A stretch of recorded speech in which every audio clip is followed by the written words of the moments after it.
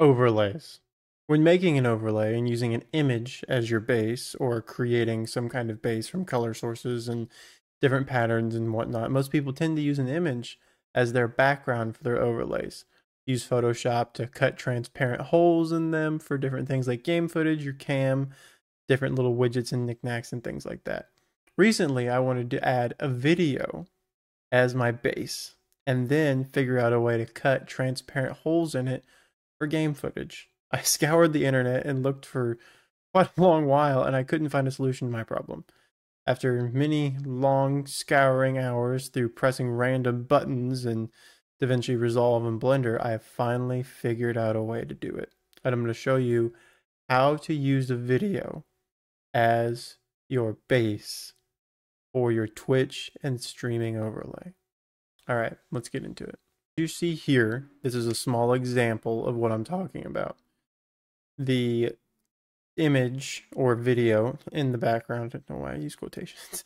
The video in the background is currently playing and looping in the background as my overlay. So now I'm going to go ahead and add a source here. There we go. Now the display capture right now is taking up the whole deal. We're going to move it to the very bottom.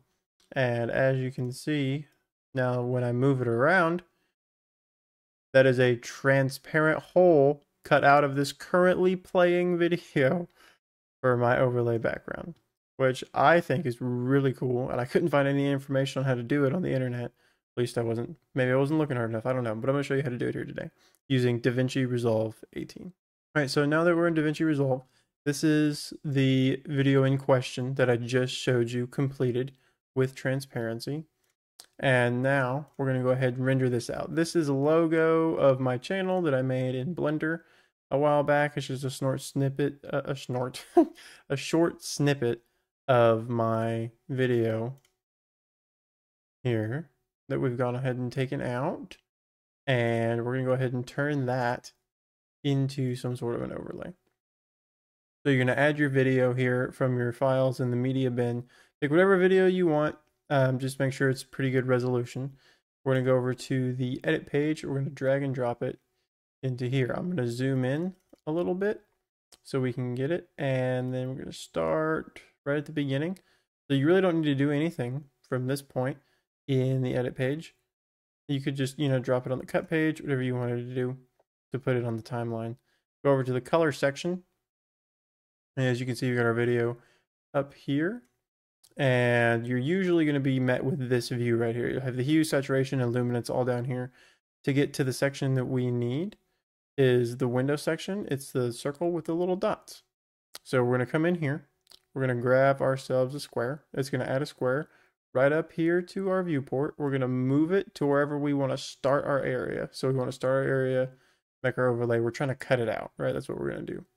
And we're going to go ahead and grab one of these little white dots down here. We're going to go ahead and move it down. Now it moves whichever way. There's not like a straight axis that you can cut it on or move the square to. But if you look real close, you can see the pixels become kind of jagged.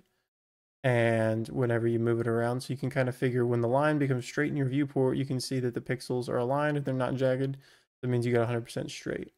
We'll move it out right here. You can move it out all the way however much you want, however big you want your hole to be. Like I said, just what I said, get the pixels lined up. We're going to move it right here just so we have half and half here of my logo image and move it right there. So now we're going to come over here to this area. We're going to go ahead and right click, add alpha output. That's going to add this little blue box down here. And from our window box right here, we're going to click this blue square, hold, drag it over to here. And what happened? It did the opposite of what we wanted it to do, right? It kept this as the video and made all this the background, right? So we're going to want to come down here back to where we selected our little square and click this button right here. It just selects the outer. So now we have the inverse, exactly what we wanted. The background here that we can make transparent and the video here that we can have running in the background. So now the most important part of this is we're going to go to the deliver page.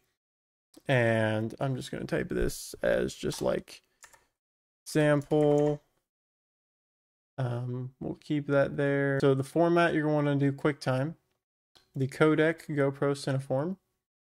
And usually it'd be on YUV 10-bit, but the reason is, you'll see in just a second, you want it to switch it to RGB 16-bit, and see export alpha popped up. If we go back to YUV, export alpha isn't there. Export alpha is what we need to make this right here transparent. We'll go ahead and click that, set your resolution to whatever you want. And then we'll go ahead and add this to the, let me get rid of the renders. Go ahead and add this to the render queue. Then we go ahead and click render all. That's going to render real quick. And now I'm going to meet you over in OBS, where we're going to select it as a media source. And I'm going to show you that it works correctly. Click OK. And for some reason, it made it really big. Really big. We're going to come over here. Go ahead and drag it over here. And now, oh, where is me? Me's gone. There I am. And so now, as you can see, we have the video with this little deal right here. And I'm going to go ahead and grab my cam. And we're going to go ahead and hide me once again. As I move my camera. Hi. There I am. Oh, I'm gone. And there I am. And I'm gone. And there I am. So as you can see, we've got this transparent box here that we can go ahead and just resize anything we want to. And you can put a border on this later. We'll stretch this out a little bit. It's not ideal, but see, stretch it out. There you go. We can just move this around, like that, move it around, whatever you need to do.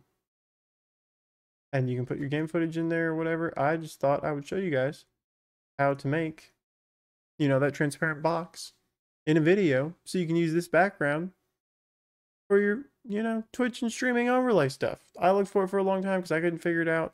The internet couldn't figure it out. I finally figured it out. I just wanted to show you all that today. Have a great day. Bye.